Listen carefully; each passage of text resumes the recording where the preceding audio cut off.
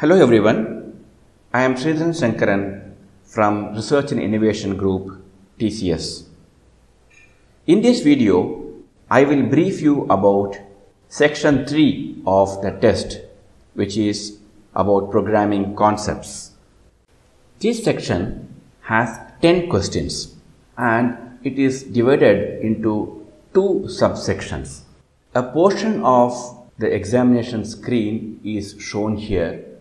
You can see there are 2 tabs, Standard and Advanced. Standard is the first subsection where there will be 7 normal difficulty level questions, and Advanced tab will contain 3 advanced level questions. If a candidate clears both Standard and Advanced subsections, then he or she will qualify for the digital round. But if the candidate clears only the standard subsection, then he or she will qualify only for the Ninja round. This is subject to the candidate clearing the other 3 sections, which are English, quantitative aptitude and coding sections. The questions are of 2 types, multiple choice questions and fill up the blank type questions. Each subsection will have a mixture of fill up the blank type questions and multiple choice questions.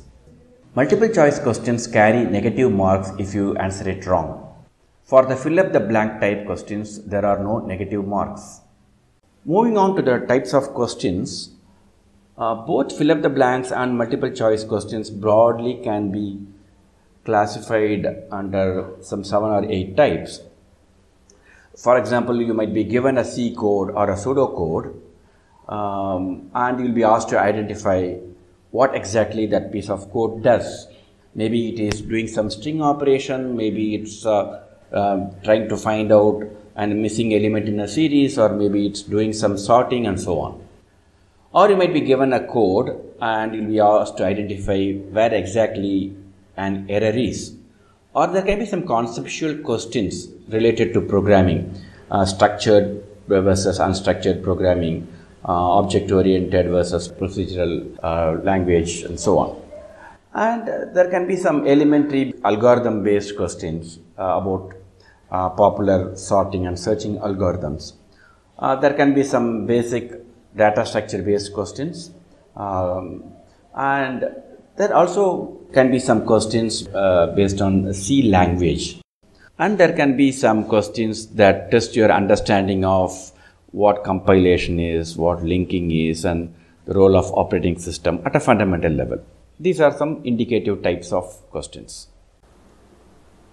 Moving on to the indicative set of topics, let us start with the set of 7 questions that are of medium difficulty, which are part of subsection 1. In data structures, we will cover array, stack, queue and list, singly linked list and doubly linked list. In algorithms, the basic searching and sorting algorithms.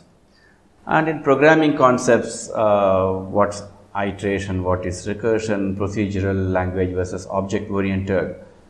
And some C language questions will be there, like topics like call by value, call by reference, the various types of data, the data types, basic and derived ones, the storage class like your static and auto and so on.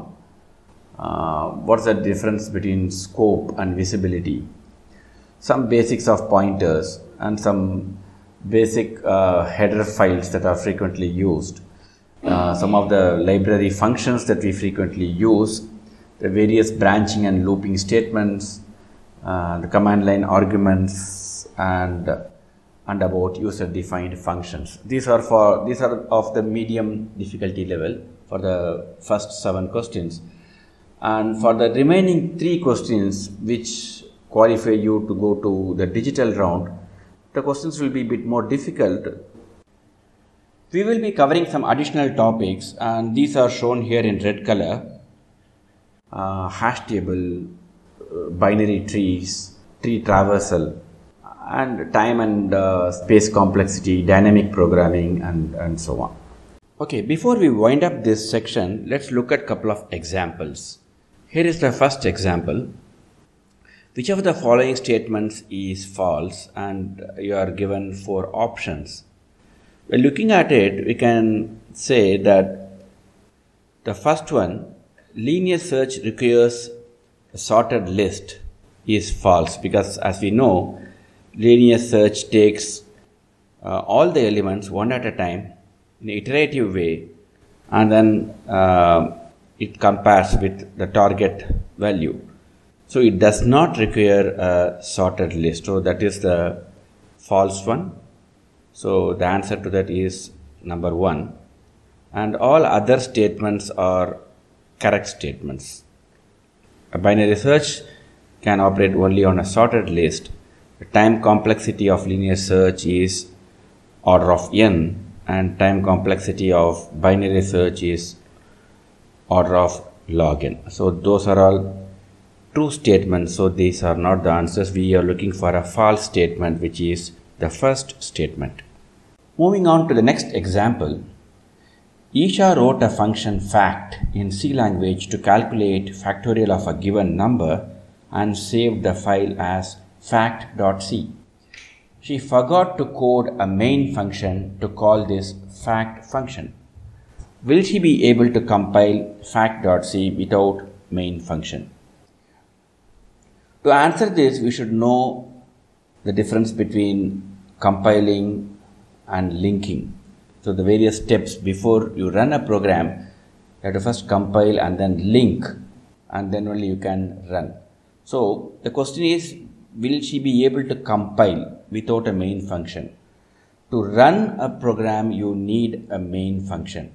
To compile, you don't need a main function. You can compile a C code that does not have a main function. However, you cannot run it because you need the main function to be the first function to run in a C program.